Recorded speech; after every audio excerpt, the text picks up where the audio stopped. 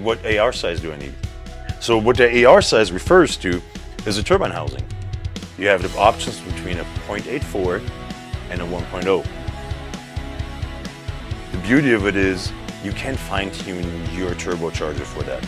So if you, for example, have a very large nozzle injector like a 180-100, 180-80, you can get the larger housing that will clean up better on the top end. The tighter housing is going to be better for your daily driving, and it's going to clean up on the bottom end.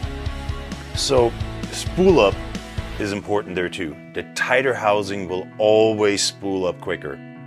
The 1.0 has the only benefit, let's say above 2,800, 3,000 RPM. That's where the 1.0 is going to shine. If you mainly operate your truck below the 3,000 RPM range, just do yourself a favor, get the 0.84.